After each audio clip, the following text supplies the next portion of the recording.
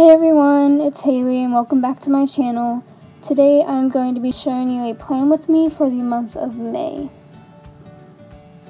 So as you can see here, I'm just gathering a couple supplies, but as for the overview, this is what I used last month, and I had the kind of more boxy method, if that makes any sense, of doing the calendar, and I just like doing that because I have a more visual representation of the month and I can see when all my tests and quizzes are.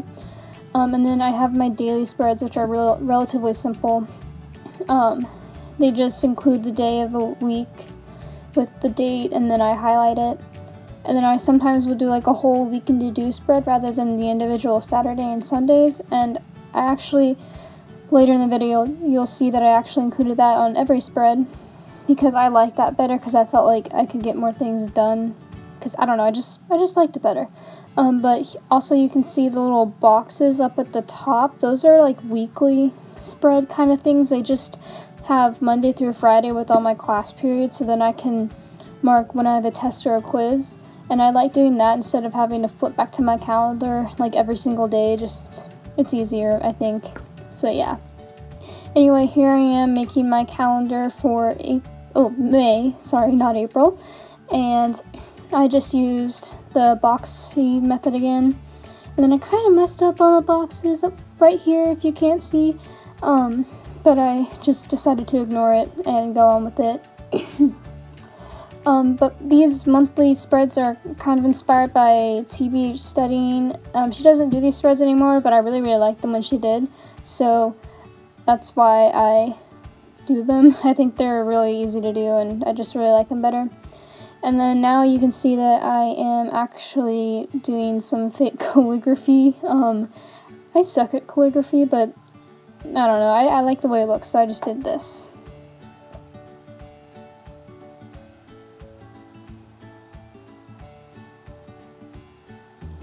And now you can see that I am drawing some flowers because I thought that, you know, April showers bring my flowers. I thought that'd be cute just to draw some flowers. And then instead of doing a monthly goals page, I just decided to go straight into the weekly kind of overview like I mentioned earlier, and the daily spreads. Basically I'm just doing the same box thing. I make 5 boxes. One for all my class periods, and then the rest of them are for Monday, Tuesday, Wednesday, Thursday, Friday, which are the days that I go to school. And then I have 7 lines for each box, and for that I write my periods 1 through 7, and then if I have like a presentation in first period, like on Tuesday, I'll write that in the box or whatever. It's just basically like that. But here you can see that I'm kind of decorating, little drawing a little bit more. But then I went back to the boxy weekly spread thing, and I did this, so yeah. And then here you can see that I'm coloring it. I decided that the theme kind of color of the month would be pink. I just think that looks really nice. I did this for every week, and I liked it because I liked having to write out the days ahead, because I feel like, 1, that'll save me a lot more time, and 2, I just like the way it looks, like all neat and like organized.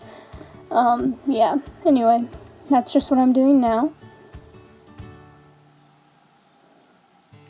And then here I'm making a weekend to do spread. I figured out that I like those better just because I felt like there was less stuff to do, if that makes sense. Instead of dividing it up in like 2 more days, I just like the way it worked out a little better. Oh, and there you can see where I messed up on my monthly calendar. I messed up big time on that one, so I just crossed it out. But anyway, now I'm just kind of going over the words with a marker, and then this is what the close-up looks like after I filled my tests and quizzes and stuff all in. So yeah, it's pretty simple, but I like it. Yeah, and I think it looks really good. I really like the color pink. I'm not really a big fan of pink, but I really liked it. So here I have another overview. I used a sticky note like of a little emoji just so I could easily flip back to the monthly page. And yeah, that's basically it. I hope you all liked this video, and thanks for watching. Don't forget to like, comment, and subscribe, and I'll see you next week.